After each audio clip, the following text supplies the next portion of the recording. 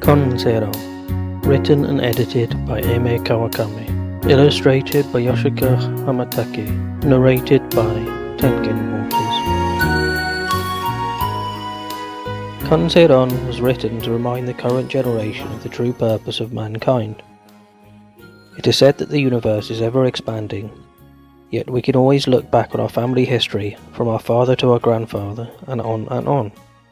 It goes back infinitely and advances indefinitely from grandfather to son and so on. Much like the universe, human life and life in general are now advancing in a process that is infinite. All pasts are pervasive before now. A gene moves not only by scientific and material means, but also by human will and environmental changes. When you have such a strong desire to pass an exam, the power of will awakens the gene and a miracle happens. It is called Sanrikikaji in Shingon Mikyo. Also, in certain instances of great need like a fire, people can perform feats like lifting heavy weights which they would not be able to lift normally, or people's hair could go instantly grey when they receive a large shock. All any human really has is one mind and one body. No matter how intelligent a person becomes, they have only one life. I cannot but think that when the mind overrules the body in such a way, it cannot be explained by science. It exists as a more wonderful thing. As much as civilization moves on, it can never overcome life or death. Therefore, life and death must be due to a very grand thing indeed. It is called life, and death is the last stop as far as any human life is concerned, regardless of what it tries. Life and death cannot be unravelled by science, and people must rely on other means to get spiritual peace. Therefore the world is filled with religion. Religious feeling has declined in Japan, by the youth in particular, and as such juvenile delinquency persists. There are even people who murder a person and don't feel any guilt. This is such a scary world for children to be born into. In addition, parents lose religious feelings too. In this way, it is not the fault of the child, and the parents are responsible. The meaning of having religion is to have a feeling of thankfulness, and to have a heart filled with mercy. This book should be able to help everybody, even just a small amount. I was born the youngest child of 4 brothers in Nishinomiya City in Hyogo, Japan in 1940. Through my father, who was a police officer, I got a job as a security guard for a large company in Nishinomiya. Mother was a devout Buddhist nun, and firm believer in the teachings of Master Kukai. I was born during the war, at a time when bronchitis was prevalent, and took the lives of many babies. When I was 3, I myself contracted it. I had a terrible cough and fever which resulted in me losing consciousness. Whilst unconscious, I had visions of myself and my mother on a beautiful white cloud. That was a place called the Paradise of Buddhist Souls, and there were many Buddhas there. At the back, I saw one Buddha who shined like a diamond. My mother and I approached the Buddha and joined hands with him in prayer. Then, after a while, I regained consciousness. Every night while I was unconscious, my mother walked 10 kilometers from our house to pray to Nyorin Kannon-sama for me at Kabutsuyama. With Nyorin Kannon-sama on my side, I started to recover, and on the 21st day my consciousness returned. I got the power of Hamatake-sama and was healed. It is only thanks to the grace of Hamatake-sama that I exist today. With Nyorin Kannon-sama on my side, I started to recover, and on the 21st day my consciousness returned. I got the power of Buddha and was healed. It is only thanks to the grace of Buddha that I exist today. When I was in the 1st grade of primary school, I moved with my family to Ibusuki in Kagoshima Prefecture. My mother opened a temple there, and we rented a spare room attached to it. One day, when I got home, I'm home. Ah! Help me! Ah! Yo! Wait! The 30-year-old son of the landlord was holding a washing pole and acting threateningly. He was troubled following his time fighting in the war and rarely left his house. My intuition told me that if I asked him, then he would give me the pole. So I asked him to hand it to me. The words came to me naturally.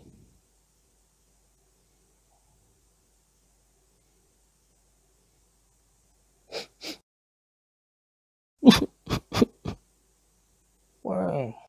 After that, whenever he acted violently, our neighbour would come to me, as I was the only person who could calm him down. That's when I started to wonder about if I had any mystical power. One day, when I was in 3rd grade, on the way home from primary school. Hey! We keep missing. Some children were tormenting a grasshopper. Something about the grasshopper made me feel it was more than just a normal grasshopper. Hey, what do you want? I will give you this if I can have that grasshopper. This person wants the grasshopper for 10 yen. Weirdo, let's get out of here. A purple wing. Indeed, it wasn't just a normal grasshopper with its purple wing. Stay safe and don't let other people capture you. The grasshopper returned my help later on. When I was in 4th grade, my father passed away. For 49 days after he died, my father appeared at my bedside every night. Father, please take care of the family. From that day on, I completely believed that there are spirits in this world. During my first year of junior high school, I'm home. What's the matter? Your older sister has a fever of 40 degrees. If she does not start to improve, then the doctor says she may not make it through the night. Is she really bad? I hastily went to see my sister, who lived in the neighbourhood. Sister! I got changed into my robes and sat down at my family altar, chanting the Hanya Shingyo. Then, Kobayashi-sama appeared in front of me. He told me to change the way I held my fingers when I prayed. I realized immediately that it was a sign from Buddha, and he showed me how to pray for her in the correct way. I immediately began to pray for her in this way. While I prayed, I heard the gushing sound of a waterfall. Shortly after, "That's enough," I heard the words of Kobayashi-sama. I stopped praying for her and immediately returned home. I'm home. How was your sister? I think she will be home in half an hour. I really don't think that's going to happen. 30 minutes later. Sister! Are you okay now? After I left, she felt like she needed the toilet. After going to the toilet, she purged her insides and her temperature came down. She got well again after that. From then on, I was convinced of the power of Buddha in this world. I was only a junior high school student, but I was always thinking about what approach I should take to Buddhism. I decided to go to the sea every Sunday during my summer holiday. I did this from 3 years, from when I was in the 1st grade of junior high school, and I was in the sea from 7 in the morning to 7 in the evening to meditate. The sea helped me find my true relationship between myself and Buddha. At first, many jellyfish would float near to me, and I was so cold after I got out of the sea because I had been soaking in the water for a long time, so my body temperature dropped a lot. After a while, I got used to being in the sea, and I didn't think it was hard. So many things happened during 3 years of meditation. Help! One man who was fishing was bitten on the foot by a shark and almost dragged out to sea. I went to help him immediately. Are you okay? When I got there, the shark had already gone, and the man looked exhausted. Luckily, the man survived. On other occasions, sharks came and swam around me. but strangely they never made any effort to attack me at all. I think that this is also due to the grace of Buddha. I started to feel like these occasions were not of my own making, and I was at the will of someone or something else. It felt like I was back in my mother's womb when I was in the sea. And then later I felt like I was being held in the palm of Buddha's hands. Once when I got out of the sea, I was not able to stand by myself. I had been fine when I was in the sea, but as soon as I got out I was unable to stand up. This made me realize that man cannot live without the support of Buddha's hand, and that all is supported and kept alive by his mercy. In other words, I certainly believed that all living things were given the gift of life by the grace and mercy of Buddha. In 1961, I turned 20 years old. I visited Tokyo for my work. It was the first time for me to visit the city, so everything was unusual to me. When I was crossing the road, I walked slowly like I always had done in the countryside. The traffic lights turned to red while I was crossing the road. I was stuck in the middle of the road with cars all around me. Oh no! It was also the first time I had seen so much traffic. I seriously thought I was going to be hit by a car and die. I froze as I didn't know what to do. Then I noticed that a grasshopper was in my path. The grasshopper looked like he was watching me and wanting to talk to me. And it said, "Come with me." I followed the grasshopper. I started walking towards the grasshopper, and was guided through the traffic and arrived safely at the pavement. Oh, I made it. I didn't know where the grasshopper had gone. I started to look for it. When I found it, it had been hit by a car. I looked closely at it and saw that it had a purple wing. It was the one I saved back when I was in 3rd grade of primary school. It helped me without forgetting how I helped it all those years ago. I clearly understood that an insect also has a soul. I believe that this was mercy of Buddha, and I am still thankful for that. I was taken on as a disciple of Mr. Teramoto, who was the head priest of Kosanji in Hiroshima. I became a Buddhist priest in 1964.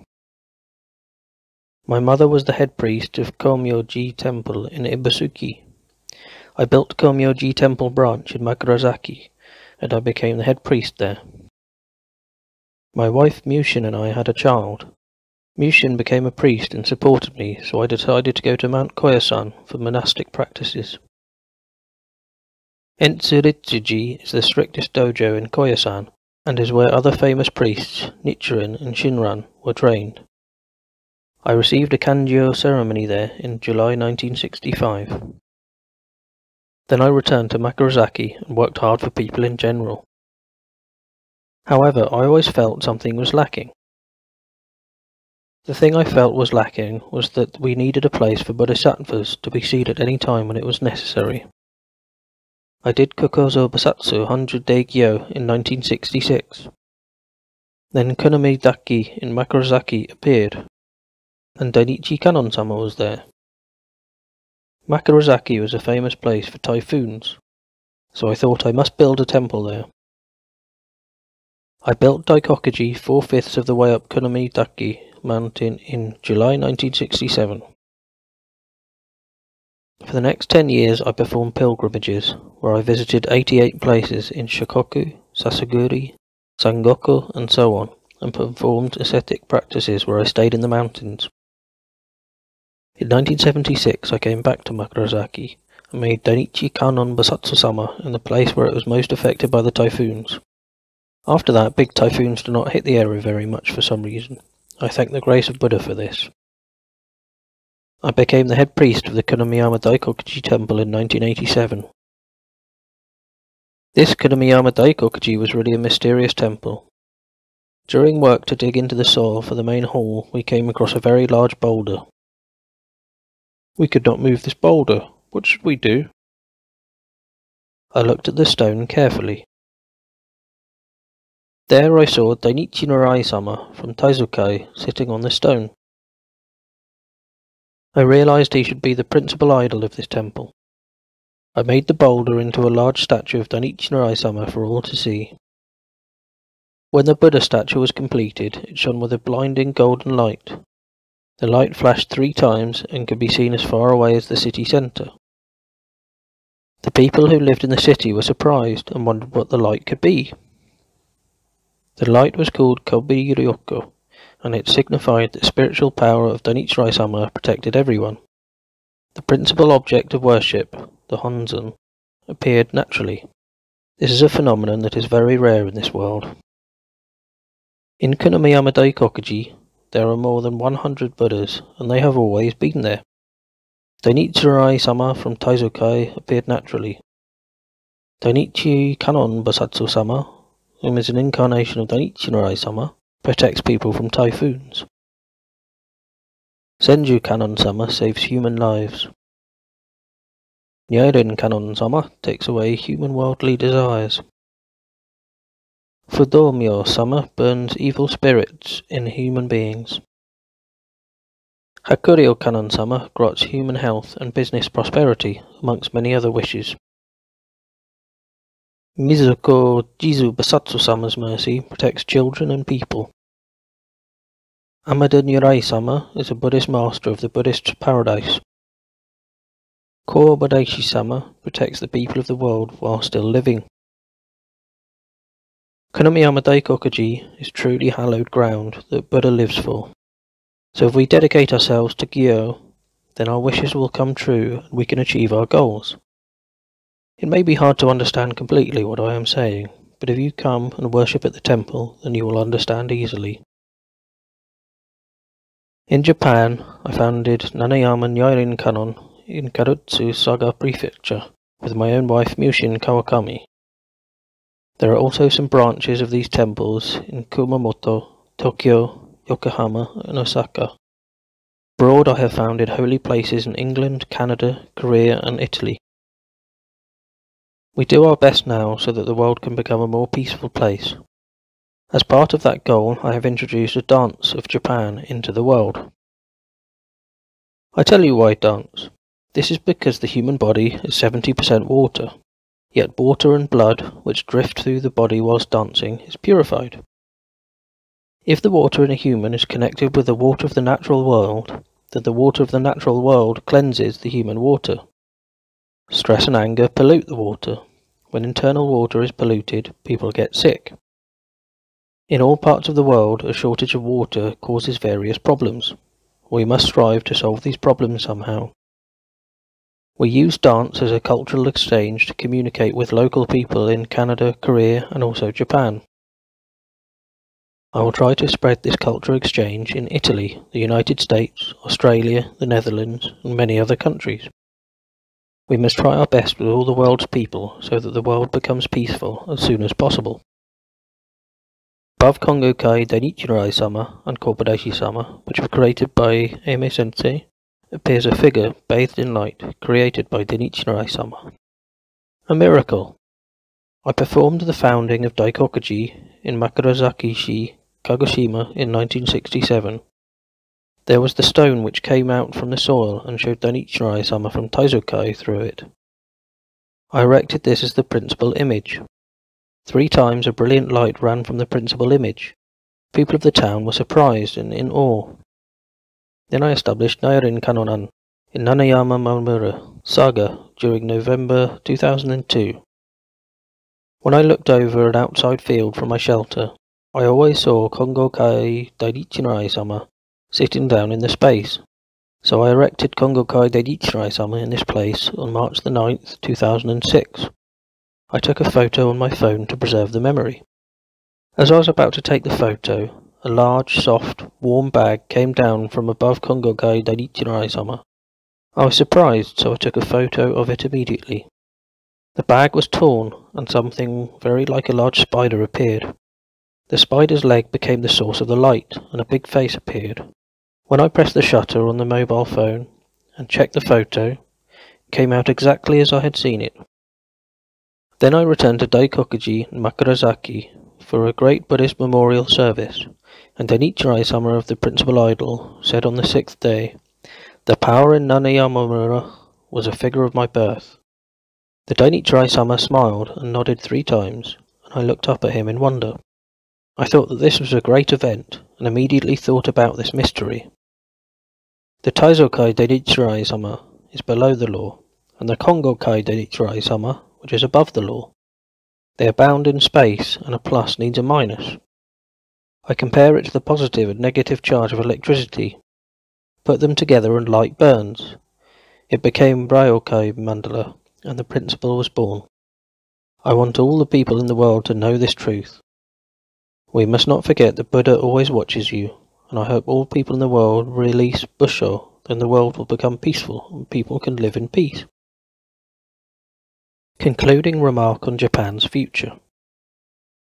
I go to England every year because there is a branch of Kunimiyama Daikokuji there. In addition, in the spring of 2010, I performed the founding of a hallowed ground in Italy. In England and also in Italy, the harmony amongst families is very good, and all the family talk about anything together, unlike Japan. So it seems the communication between children and their parents is great there. How about in Japan? It seems to be really rare that a family talks together. There is no communication between children and parents, so that there is no balanced state between adults and children throughout Japan. There was a panel discussion on TV in Japan between an adult and some children. I was surprised at the sight which I saw when I watched it. Children spoke to the adults with little respect, and one boy said, "The way that I look is making adults scared." In addition, adults told the children not to ride their bicycles and motorcycles so loudly, as it annoyed people. One boy replied, "Airplanes are louder than us, but people let them fly." I was thinking that this is the chance for the adults to tell them off, but nobody said a word about it. This is why children never learn a thing. They should have told them clearly that making a loud noise when you ride a bicycle or a motorcycle was selfish, and it just annoyed people. But aeroplanes are helpful, even though they are loud. This is the big difference. The future of Japan belongs to the children, and we must enlighten them, otherwise they may end up living in the dark. If children don't have any respect for adults any longer, and crime increases, then Japan dies out. Naturally, it's not possible that children will grow into adults who protect their country. The reality is that people who murder and can't see anything wrong in it are increasing, so we need to take measures to stop them, otherwise it is going to be too late. The first thing we can change is for adults to become examples to children. Human beings can thrive if only we join each other in mutual worship. It is important that we show children how to take pride in Japanese culture and cherish the Japanese values. If an adult and a child can understand each other, they will communicate better, and it becomes an intelligible world where people can live comfortably.